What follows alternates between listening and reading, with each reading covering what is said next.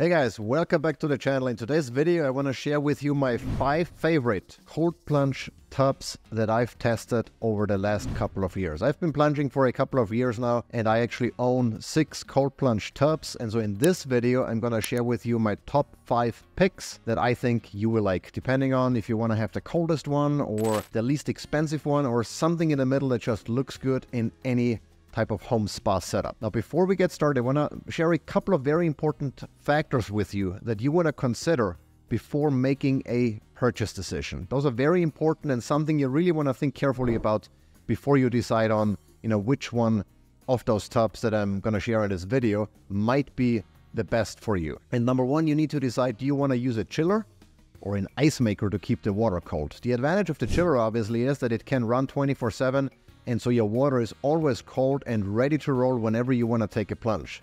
With an ice maker, on the other hand, you need to make sure you have a unit that's powerful enough that can produce at least 100 pounds of ice a day, and ideally has a big enough container to retain 100 pounds of ice so you can get that out easily and pour it into the water to chill it down fairly quickly. The downside, of course, of a chiller is they're usually fairly expensive, ranging from a couple of $100 to maybe even $1,000 or $2,000, depending on how powerful the unit is and whether or not it has filtration capabilities built in. The next one, if you're just using the cold plunge by yourself, it probably doesn't make much of a difference, but if you want to share your cold plunge, if you have it maybe in an environment where multiple people use it back to back, you want to make sure you have a chiller and or an ice maker that's powerful enough. In particular with a chiller, or when you get into the plunge, the body temperature heats up the water by 2 to 3 degrees. So if you have 3 or 4 people plunging back to back, the last one might actually have significantly warmer water than the first one. So you want to make sure that the chiller is powerful enough and you have enough ice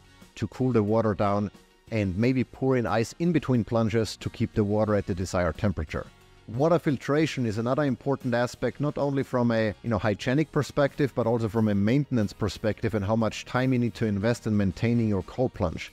I prefer a chiller setup with a built-in water filtration system that keeps the water not only sanitary but also clean for extended periods, so you only have to replace the water once every 6 months or so. Portability is another factor. If I have several large tubs and a couple of portable cold plunge tubs, and there are pros and cons to both. I mean, the portable ones, obviously you can move around, you can take with you. If you have an RV, if you like camping, you can take the plunge with you, especially if it's inflatable and foldable.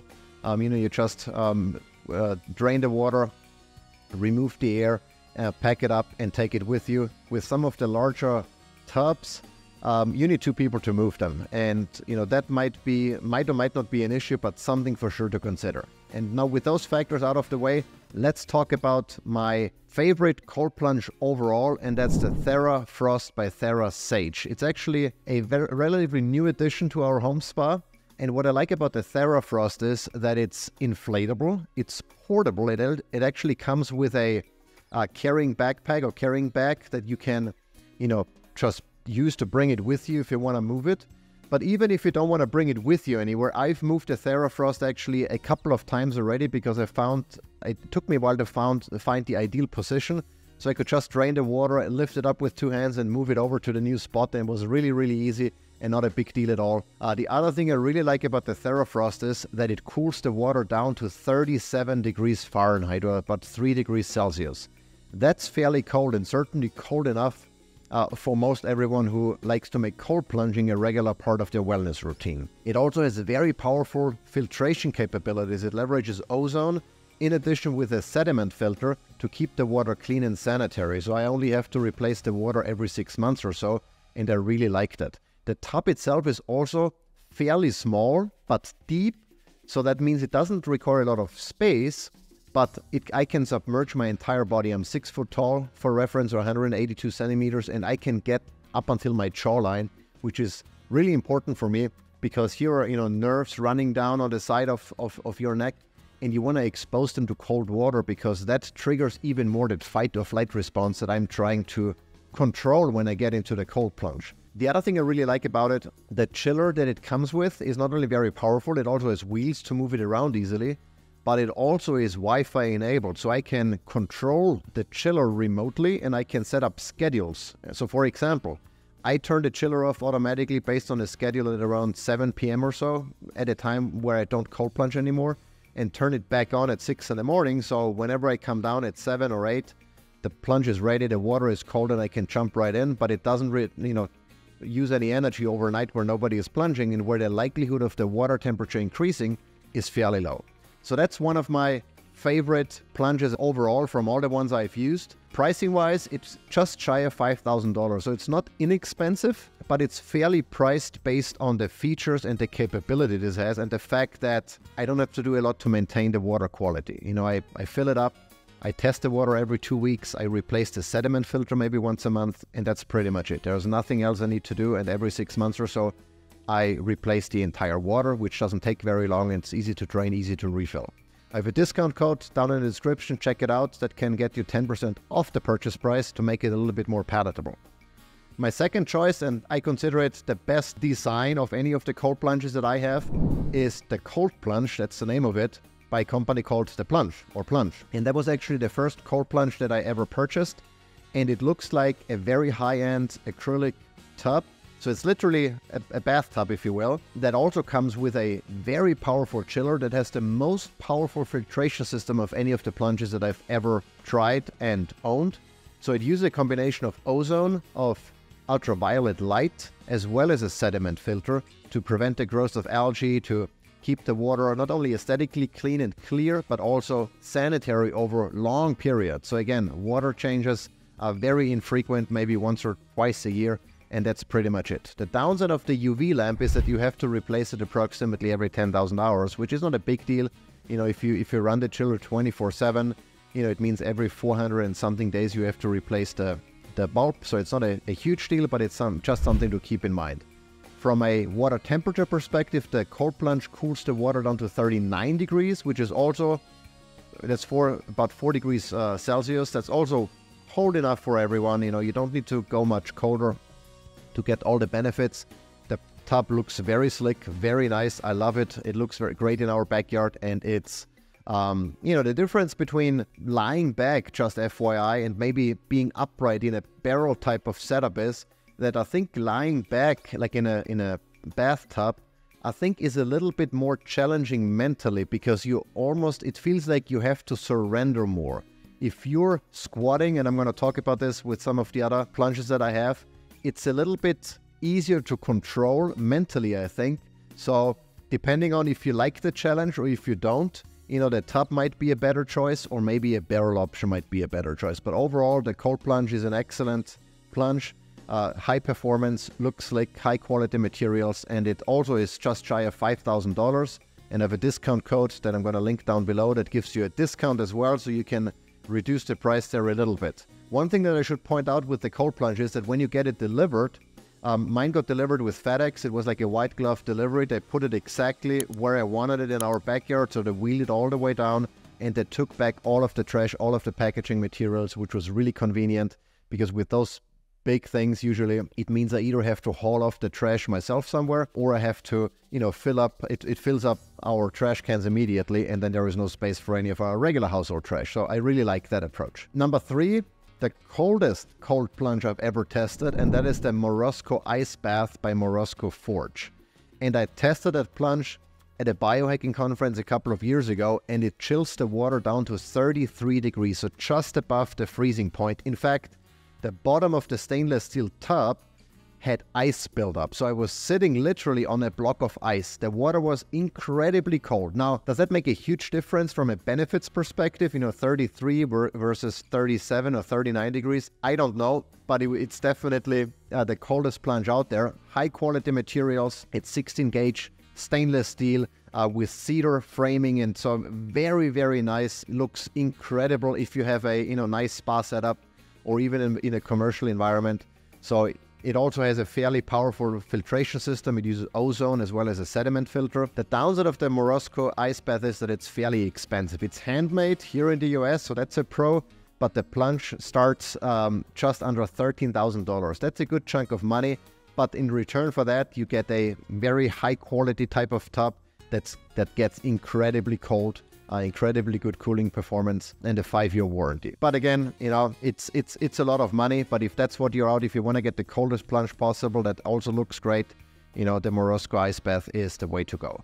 Now, on the other side of the spectrum, if you want to look at a more budget-friendly option, there is the Ice Pod Pro by the Pod Company. It's the last ice tub that I added to our home spa here, and it's a fairly simple, like, you know, plastic kind of enclosure with a couple of PVC pipes to, you know, prop it up, and it only costs $150. So super inexpensive. However, it's also insulated, so that doesn't mean it's gonna keep the water cold for days and days, but at least it should keep it at a plungeable temperature for a couple of hours if you fill it up with ice and water. It holds about 80 gallons or 300 liters of water. It doesn't come with a chiller, so you need an ice maker, or the thing is, it actually has connections for a chiller. So if you already have a chiller, or if you want to buy it from the same company that just started selling them, you can buy an optional chiller, which is going to set you back, I don't know, maybe 800 or so bucks. And then you can use that unit with a chiller, or you can just use it with an ice maker. If you're on a budget and you want to get the least expensive option that's still, you know, decent, foldable, you can put it away easily, it sets up fairly easily, and it holds the water cold for at least a couple of hours, then this is an option. You know, the Ice Pod Pro is a decent option. You just pair it with an ice maker.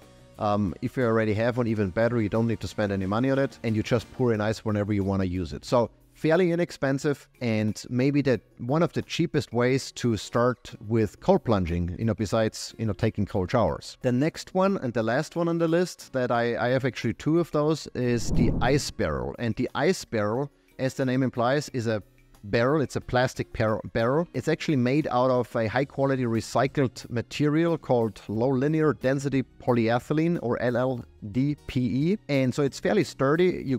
You're not going to be able to destroy this thing, you know, easily. It exists in two versions: the Ice Barrel 300, which is what I would recommend, and the older Ice Barrel 400. That's actually the one that I have. And the difference is the size. So the Ice Barrel 400 is a regular, you know, barrel size, a fairly tall barrel, so you need a step stool to get in and out ideally. It works great, but it doesn't have any connections for chillers, so you have to use an ice maker, and it's not very well insulated. It's insulated to a degree, but not very well. The Ice Barrel 300, which is the newer one, is a little bit less tall, but a little bit wider, and it has hookups or connection points for a chiller.